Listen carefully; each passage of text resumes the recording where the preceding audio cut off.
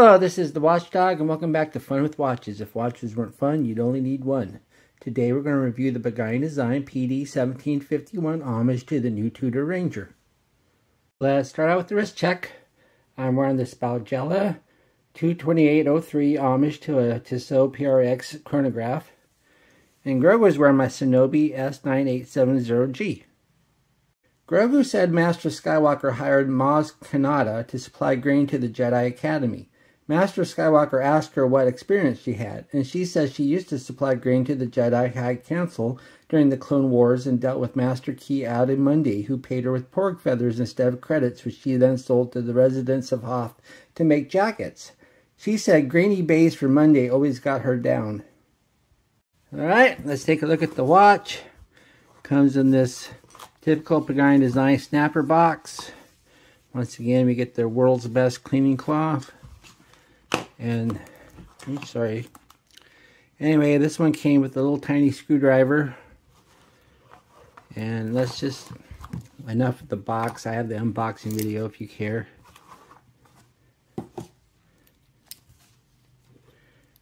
And here's the watch. Isn't that a nice looking watch? I really like it. Last year, Tudor released the Ranger, which is basically their version of the Explorer. There really hasn't been much love in the AliExpress homage world. We have this Pagani Design for around $100, and there's also a San Martin for twice as much. Oddly enough, even though the Tudor is a 39mm, both homages are 36mm, which is the current size of the Explorer. I'm not sure what the reasoning was for this decision, especially since both companies make Explorer homages at 39mm. You might assume this is a Pagani Design PD1716 with a different dial and hands, and you are probably right about the watch head, but the bracelet is totally different. There is only one colorway for this Ranger homage, with the Fotina hands and indices, which is different than the Tudor, which has cream colored. At the time I ordered it, there was only a bracelet option. I looked the other day, and now for an extra $15, you can include an additional leather strap.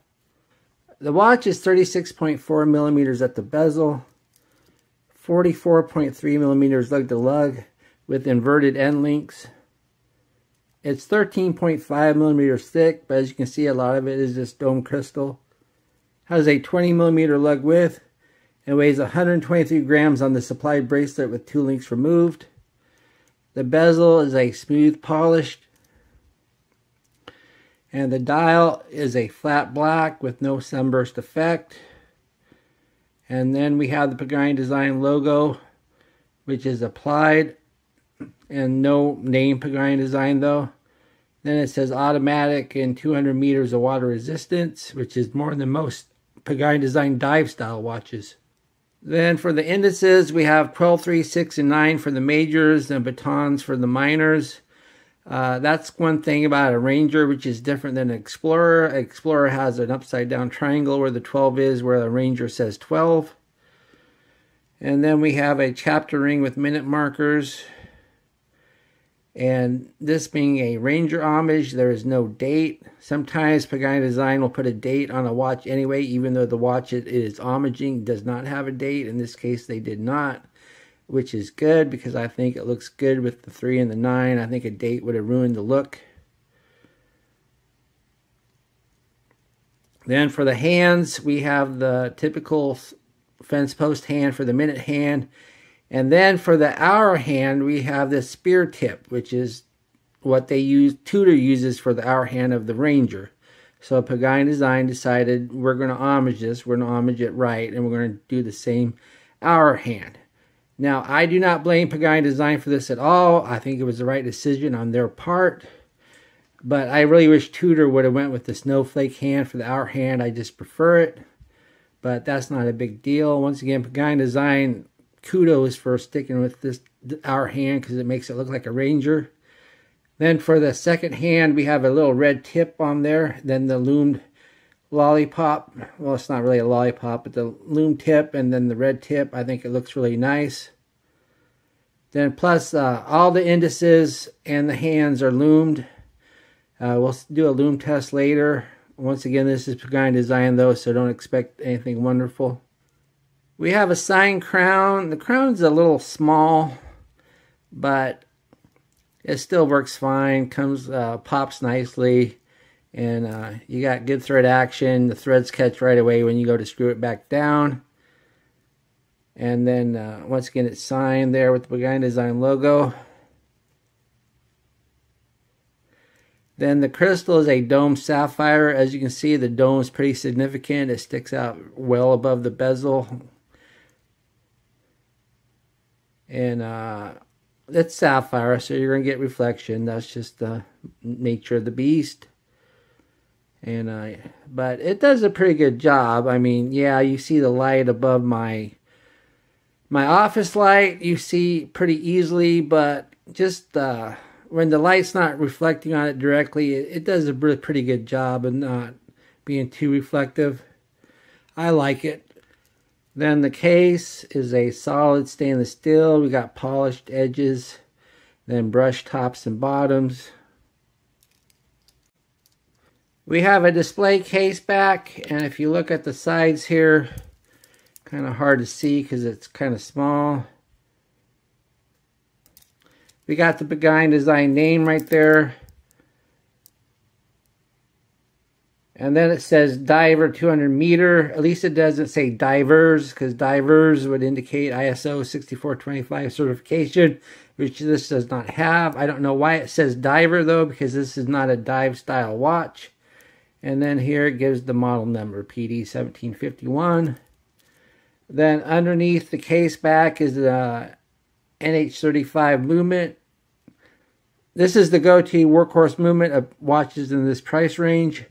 It's a 24 jewel, 3 hertz movement that hand winds, hacks, and has a bidirectional rotor.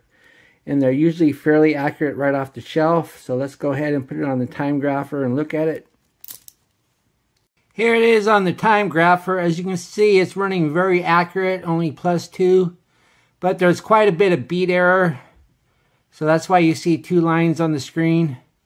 But still, +2, you can't ask for much better than that, especially on a watch at this price. The bracelet is an oyster style with solid inverted end links.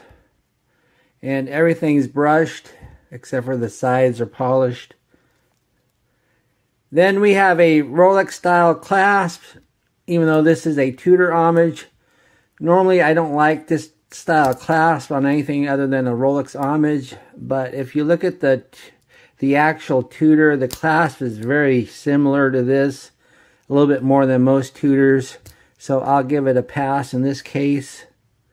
My biggest complaint about a Rolex style clasp is the fact that the micro adjusts are so hard to use, because you have to get a tool in there. It's just a pain.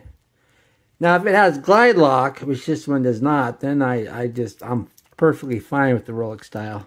Now, it does have the easy link, so you can always pull it out just a little bit if you need to.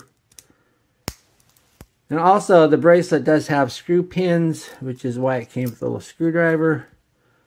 One nice thing about Pagani Design screw pins is the heads are nice and big, so it's usually not that difficult to get a screwdriver in there.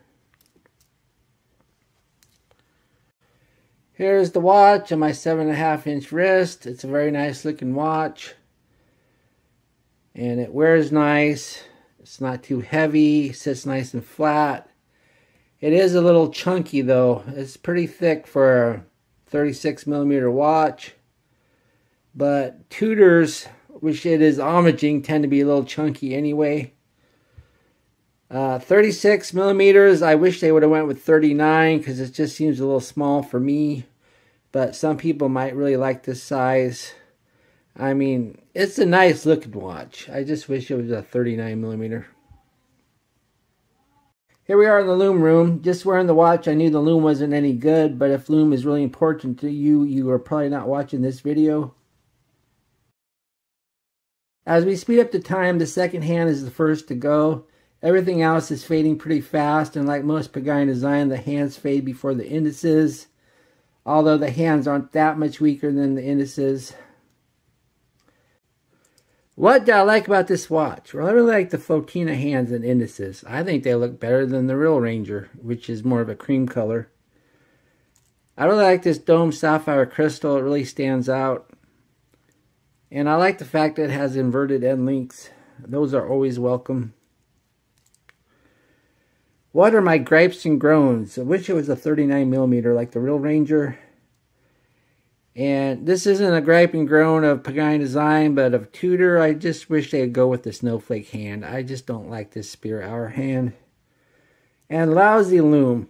I even wrote lousy loom before I even tested it, because I just knew it was going to be lousy. Do I recommend this watch? Yes, it wears great, looks great, is solidly built, and I've really enjoyed my time with this watch, and I'm going to be sad when I sell it. I have no experience with the San Martin equivalent, but since it has the same movement, I find it hard to believe it is twice as good as this watch, although I have no doubt that the loom is better. Well, thank you for watching my review of the Pagani Design PD1751, homage to the Tudor Ranger, and I will be back with another review. Be sure and like and subscribe to my channel. Bye.